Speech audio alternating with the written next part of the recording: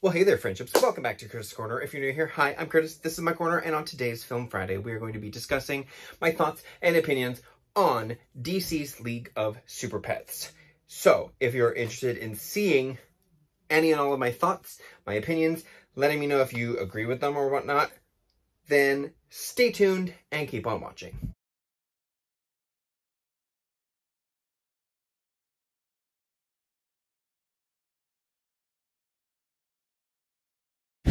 So like I said, we're talking about DC's League of Super Pets. It's an animated family movie, and it's set in the world of every DC character. So you got your Batman, your Superman, Wonder Woman, Green Lantern, Flash, Aquaman, Cyborg, and essentially all of their pets. The premise of this film is Superman has a dog named Krypto who has virtually the same powers as him, and Krypto feeling like he's losing Superman because Superman and Lois are getting close, and Superman is trying to introduce Krypto to new pets to get him some friends. And events play out. There ends up being an evil pet that the good pets have to stop, and that's essentially the storyline of this film, as simply put.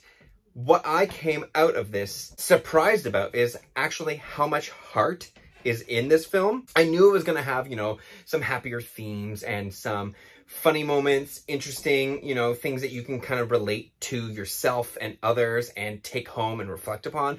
But I didn't expect it to be so in depth as it was. So that was very surprising and very heartwarming. And animation, beyond wonderful. I absolutely love the animation style that they use for this. It's very Illumination-esque, but it's still really, really, really good. I would even say slightly better than Illumination. Keanu Reeves as Batman is really funny. John Krasinski as Superman, also really, really well done character that he was portraying. And Dwayne Johnson as Krypto, and Kevin Hart as Ace, which is the boxer that basically has Batman's ears. Those two, whenever they're in the room together, obviously, clearly, while they're given a script, they play off of each other. And it's just a very well-established environment that they're creating, both within and outside of the world. They just feed off of each other, and that's where the humorous banter really comes into play. And it wouldn't be as funny as it is if they didn't have that connection already with each other. I find all the pets really work well together. I like the different power sets that each of them have, and I like how they're learning how to use their powers without fully understanding. Obviously, some powers were easier to understand. Like Ace learns his very quickly because it just comes naturally. But the others, they kind of have to figure it out as they go along with the help of Krypto, kind of coaching and guiding them how to do things. And then you also have Kate McKinnon, who is basically the villain of this entire film. She is a guinea pig named Lulu. Wonderful. And that's not a spoiler because they literally introduce you to Lulu within the first 15 minutes of the film. So I think there's definitely going to be moments where if kids are going to see this and they're very emotional, they're going to cry during it. And it's very heartfelt. You're going to get a lot of information to kind of take home with you and kind of reflect upon, and possibly want to adapt the lessons that are in the movie into your own life in order to make a better change for not only you, but for everyone else around you. Making sure that especially if you have pets, you're going to have a deeper connection within this film, because it's definitely the relationships between not only friends and pets with pets, but pet to owner relationship as well. And it really just heightens it and elevates it to a whole other level that you never really thought about before. And I think it was wonderfully done.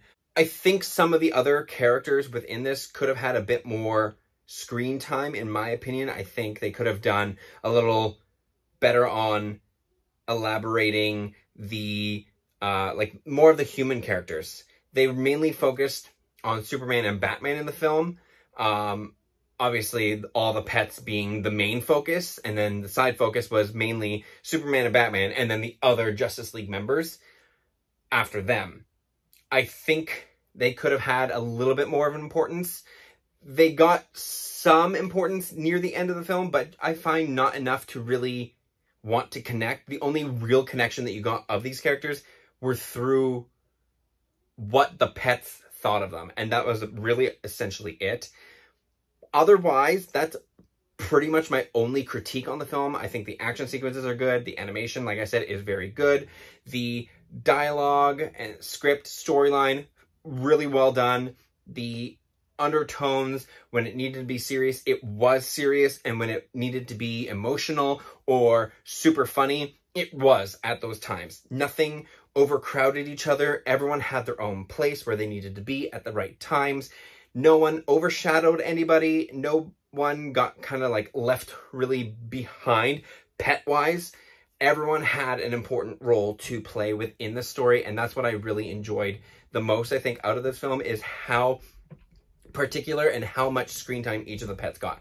Yes, Ace and Crypto definitely got a higher focus in the film, but every other pet was really close behind them, and it was really, really well done. And all the chemistry between every single voice actor putting their heart and soul, it seemed anyways, into this film really showed and was a showcase and highlight of this film. So with all of that being said, I'm going to give DC's League of Super Pets an A. I think, like I said, it's very well done, and I think anyone of any age is going to enjoy this film a whole lot.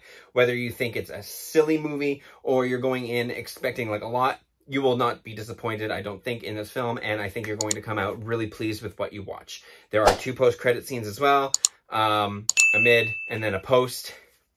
It's very interesting, and all I'm going to say altogether is I was surprised with one of the voice actors having 3 roles. I'm not going to say who. You'll have to stay and figure it out for the whole film and really listen.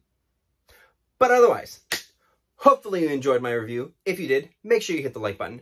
Don't forget to subscribe to my channel because I put out weekly videos, and hit that notification bell so you know when I post a brand new video, because if you don't, how else are you going to know when I post? You won't, so do it.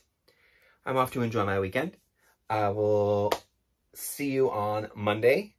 I didn't post last week because I felt I deserved a break.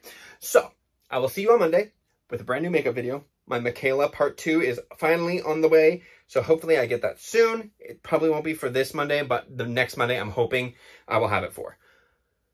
But I will see you on the next video. Until then, bye friendships.